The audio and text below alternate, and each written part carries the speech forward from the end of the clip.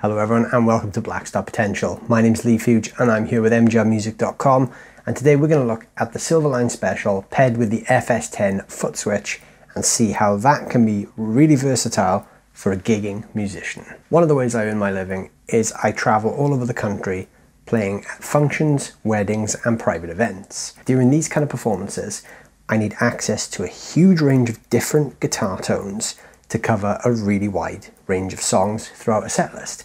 It has to be very diverse, but I like to try and do that with the minimal amount of equipment because it's quite easy to take loads of different amps and loads of pedals to cover these huge set lists.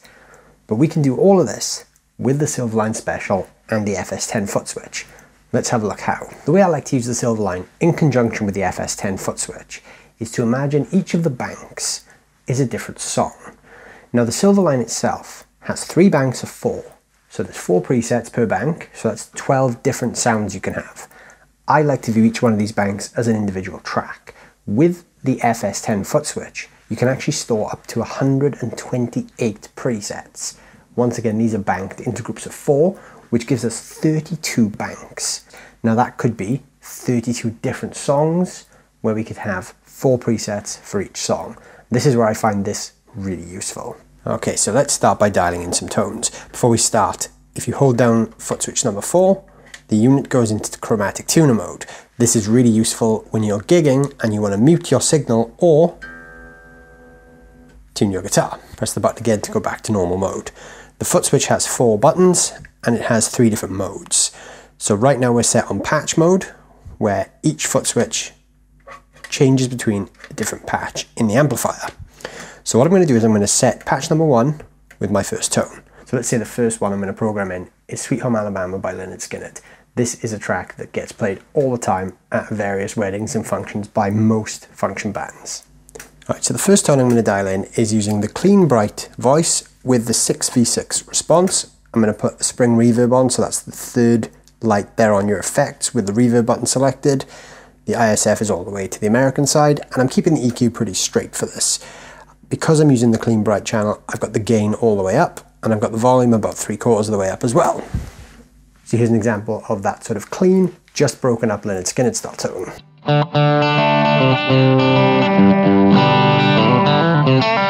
Okay, so I'm happy with that tone, now I want to save it. To save the tone, I need to hold down the first foot switch, and then hold it down again till it goes to store mode. The third light will be lit up. I want to press this button here, and the screen will start flashing. This means now preset 1 is being selected for saving, so I will press that again, and I've now created that patch. So patch 1 in my first bank is my clean, broken up tone. So now I want to make a slightly crunchier tone. So what I'm going to do is I'm going to take the same patch and I'm going to duplicate it. So the first thing I'm going to do is, while I'm in store mode, I'm going to press that button again. But now I'm going to press the bank up button to change this to number 2. Then I'm going to press store, and now I've duplicated that patch to position 2. So if I go back to patch mode, which is the top LED, position 1 and 2 are both the same patch. So now I can start editing number 2. So the first thing I'm going to do is turn this to the crunch channel, but keep the gain all the way down. I'm not going to change anything else. I'm just going to go straight back to store mode, save, make sure that's on number 2, save it again. So now I have a clean, just broken up tone on patch 1, and patch 2 is my crunchier tone.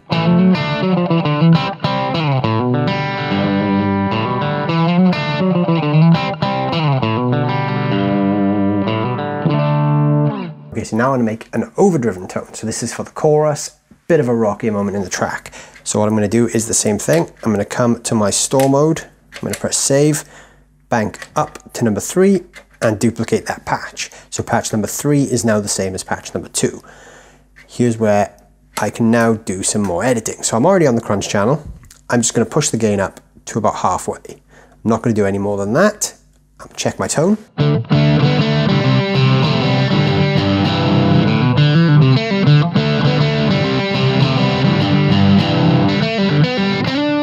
Okay, so I'm quite happy with that as a crunch, so I'm going to save that patch. So once again, I'm going to come down to store mode, make sure number 3 is selected. Once that flashes, I'll press that again. So now I've got 3 very different patches. I've got number 1, which is my clean with a slight breakup, number 2, which is my crunch, number 3, which is my overdrive. So here's a rundown of those sounds.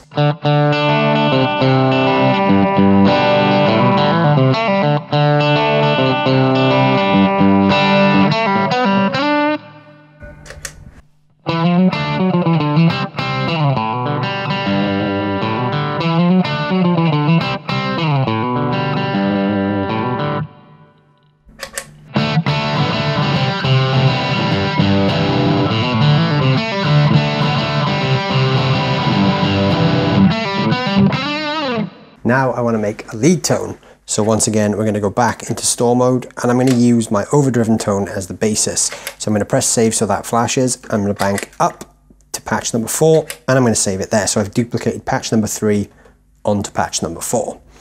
Now to make my overdriven tone, I'm going to keep it the same. I'm going to keep on the crunch channel. I'm going to push the gain a little bit more, and I'm also going to make sure the volume is all the way up, just so I get a little bit of extra boost. I'm going to come down here now and I'm going to save that again. So save that now to patch number 4. What I also want to do is I also want to add a little bit of slapback delay. So I'm going to select the delay button, select my analog delay, which is my first, up to my first LED, and I'm going to set the level and the rate pretty slow. Once I'm happy with the delay, I'm then going to click save again and save. So now I've got a lead tone with a little bit more gain than the previous one and a little bit of slapback delay. It should be a bit louder too, so here's what I've got.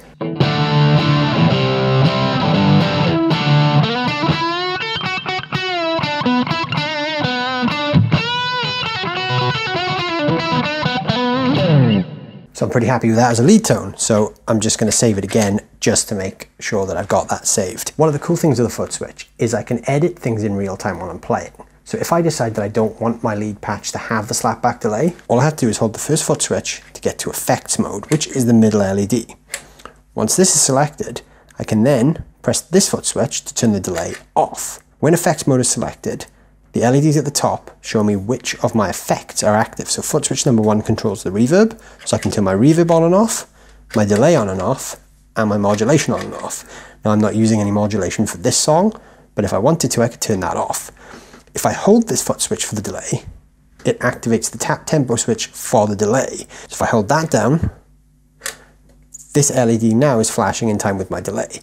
So if I tap tempo this quicker, that light speeds up, and if I go slower, it slows my delay down. I don't need to change that, so I'm just going to come back into patch mode and reload my patch. So now I'm back to where I was.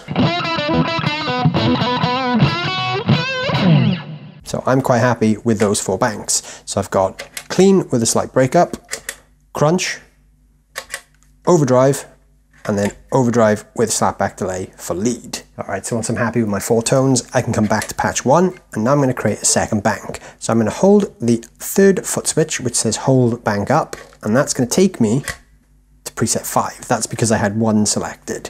If I bank back down by holding the down switch, if I select number 3, it automatically takes me up 4 banks. So if I do that again, I'm still on channel 3 or patch 3, but patch number 7 because I'm in the second bank.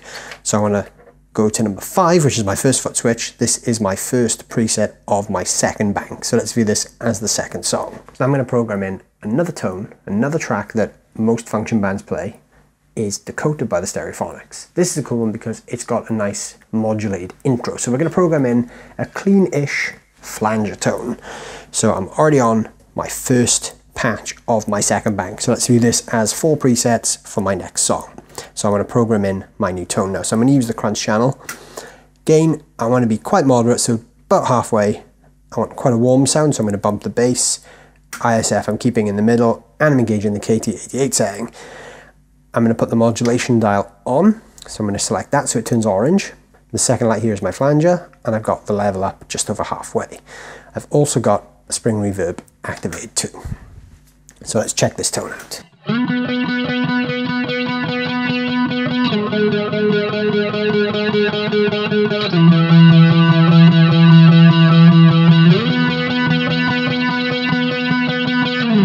Okay, so I'm quite happy with that, so I'm going to save that now. So I'm going to come back down to the store mode, press save, make sure number 5 is flashing, and I'm going to save. There's my first patch. So now that I've saved that, I'm going to duplicate that and create my second sound. So I'm going to press the store button, press up to take that to 6, and I'm going to store again. So now I've got the same patch on number 1 and number 2, which is 5 and 6. So for this tone, I want to dial in a similar tone, but I don't want the flanger, but I want a bit of delay in there. So I'm going to turn the flanger off and I'm going to turn the delay on. So once I've selected the delay, I'm going to go for an analog style delay. So I'm going to put the second light there on. I'm going to set it about here just to get a good feel, and I'm also going to turn the gain down just a touch.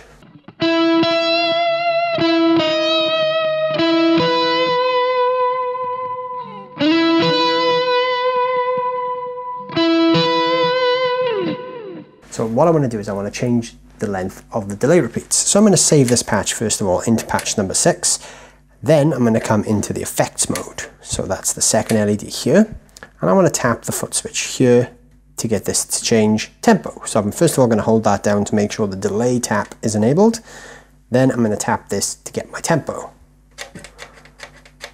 So I want about that sort of speed.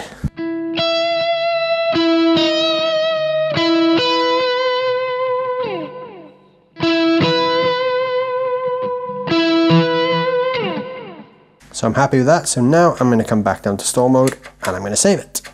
So now I want to create a similar tone without the delay. So the easy way for me to do this is to come into store mode, save it first of all, bank up to number 7 and click store. So now I've duplicated what was on number 6 into number 7. So now that I've duplicated number 6 into number 7, I want to change the delay tone. So first of all, I'm going to come into the effects mode and you can see the delay light is lit up. I'm just going to turn that off. Then I'm going to come to store and I'm going to save that into bank number 7. This is my slightly cleaner tone for the verse.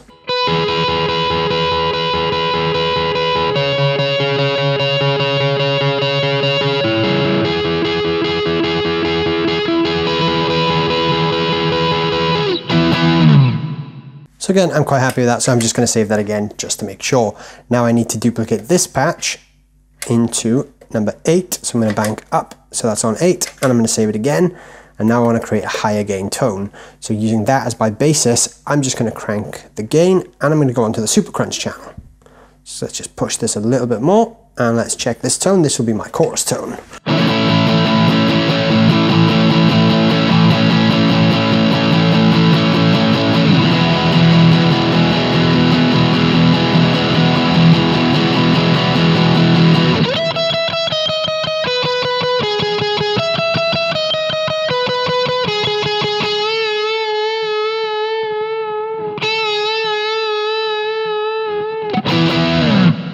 So I'm happy with that, so I'm going to save that as well. Make sure that's saved in bank number 8. So once again, 8 is selected, that's stored. So now I have 4 distinctive settings for this song. Let's run through those patches. So we've got the first patch, which is number 5 now because this is the second bank. This is my just off clean flanger tone.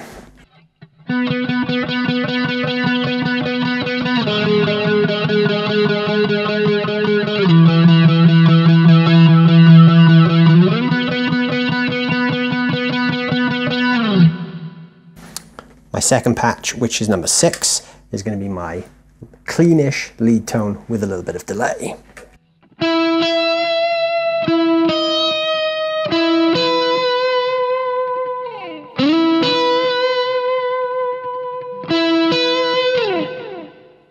My third patch, which shows up as number 7 now because this is the third one of my second bank, this is my slightly cleanish verse tone.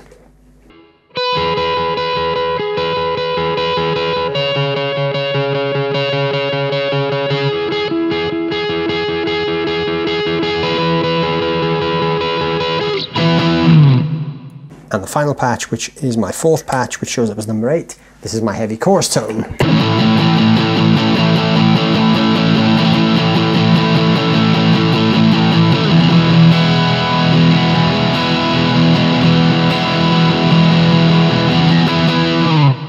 So as you can see, you can apply this logic to any song you want. If you think of the tones you need for a song, and you can break that down into 4 essential tones, you can create up to 32 banks using the foot switch. This makes the Silverline Special a great amp for a gigging musician.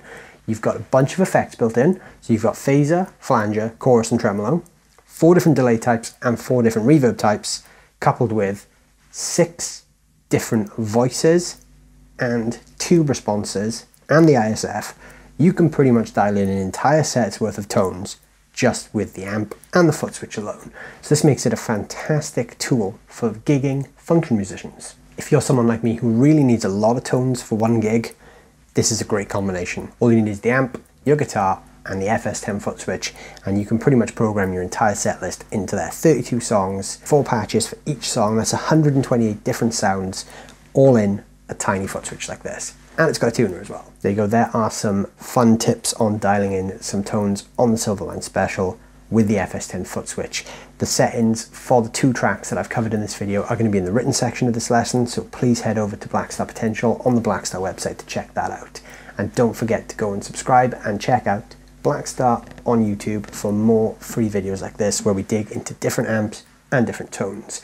If there's anything you'd like to see any of the Blackstar amps doing, such as the Silverline or the HT20, please let us know in the comments. If it's any artists or any type of use that you'd like us to talk about, please let us know. And if you're looking for a guitar teacher in your local area, don't forget to check out mgrmusic.com. We've got a network of great teachers all over the UK. Thank you guys so much for watching, and we'll see you soon.